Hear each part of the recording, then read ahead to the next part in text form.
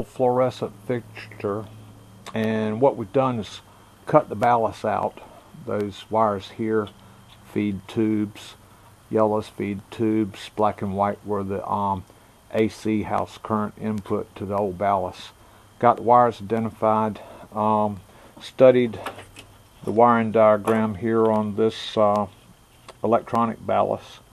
It's really way too simple. This is sheer genius, whoever came up with this. Had to stop because I didn't have the right size socket to get this out here.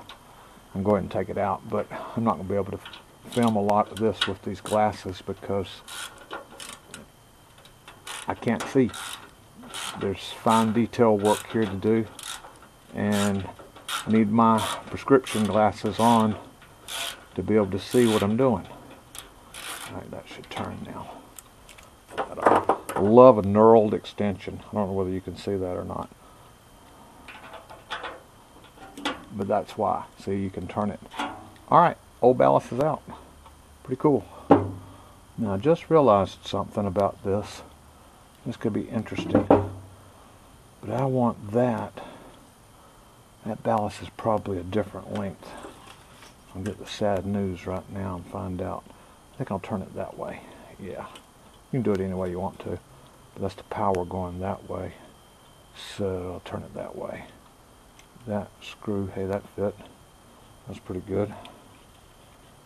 It's all a fuzzy blur to me. And if those slide up in there, and that meets that hole.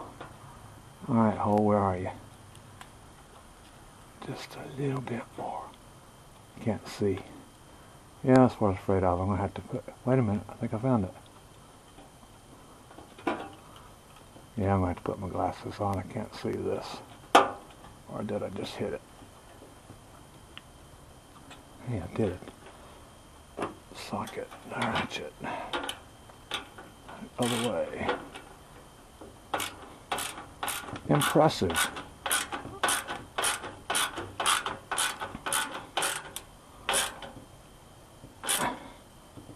Hudson call. That was impressive. Alright, yeah, I did that by feel. It's all just a blur to me without these glasses on. And I need to put them back on so I can see what I'm doing. But anyhow, there's a snapshot of the progress, so I'll stop filming and put my glasses back on so I can see. Wired up. I've got to put the trim covers back on. It wasn't that difficult. It was pretty easy, as a matter of fact. But as far as having more light, I don't. The light temperature, I'd say, is a little whiter. The big plus of doing it, there were two 40-watt bulbs in there, meaning when that fixture was on, it was consuming 80 watts of electricity. Now, these two LED bulbs, according to the packaging here, let's see, uses only 18 watts. But I've stared this over and over and over and over, and is it 18 watts per tube, or is it the two tubes in this package total 18 watts? I don't know. It says it's going to save me $106 a year. Well, I think I'll call the 1-800 number on here and get them to tell me, and they're probably going to say, well, it's 18 watts per tube. We wrote it on a package like that to make you think you were going to save a whole lot of money. Cost of power, cost of electricity is something that's just, you know, been going up and up and up. I remember 20 years ago when I first moved over here, my average electric bill was like $80. And I did what I wanted to. Ran the heat, ran the air, flipped on the lights, came down here and welded, ran the welder, whatever, how you say that. But my average electric bill now, 20 years later, is like $150. And it's starting to cause me to think about, okay, turn off a few lights and start thinking about these LED lights.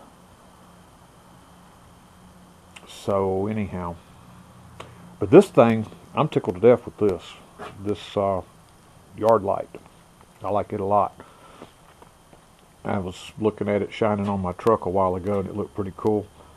I'll go out there and give y'all a look, see what glasses pick up. To me, I mean, with this thing portable like it is, and being able to move it around, I'll be able to work on trucks and tractors and whatever needs to be worked on at night. These little drop dim trouble light things ain't worth a flip. But I was pricing all this stuff. And you can go and buy these just 4-foot fixtures with already, ready to bring home and just hang it and plug it in. The decent ones are about $64. The cheap, crappy looking ones are about $48. But the cost of the ballast was $18, and the cost of those tubes was $15. So that's about like $33, and then you got to have the knowledge, something about understanding of something called electricity. My daddy was an electrician. I worked with him a couple of summers, and he taught me. I can wire most anything. The instructions on the ballast, it was just a little diagram. I think if you can follow a block diagram, you could do this if you wanted to. Anyhow, it's going to save a lot of money on the electric bill. Be worth looking into. Well, it's been Soybean Farmer. Everybody, thanks for watching. Thanks for subscribing to my channel, and I sure do enjoy your comments. Let me know what you think. Bye, y'all.